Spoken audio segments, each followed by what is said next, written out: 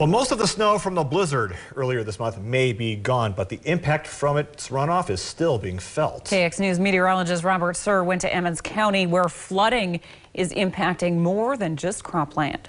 High water levels have been documented all across North Dakota this fall, but farmers aren't the only ones dealing with problems. Water in Emmons County continues to rise. The city of Strasburg may be home to just under 400 people, but officials I spoke with tell me over 10% of the city's residents have had water in their basement at some point from groundwater seepage.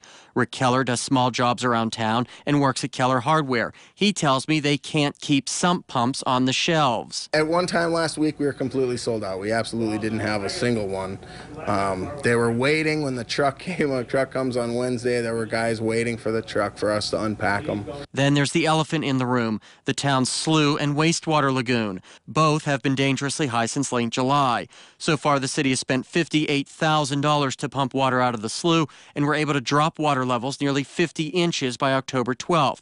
That all stopped when the blizzard hit. And after the last couple of rains, our sewage lagoon started encroaching from the other side of town. So we contacted a contractor and the health department, and we agreed we had to put a berm up. In order to keep the lagoon in check, another $42,000 is needed to build an 8-foot dike. This particular slough is where I played football in the late 60s. It was bone dry. So we've never seen anything like this in my lifetime. It's just one of the numerous issues Emmons County is dealing with this fall. Reporting for KX News, I'm Robert Sir. And if that weren't enough, just getting to Strasburg could be another challenge.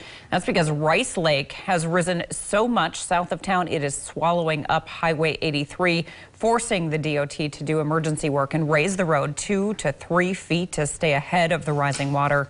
The mayor tells us he'll be declaring a disaster declaration next week in the hopes of getting some state aid to deal with all of those water issues.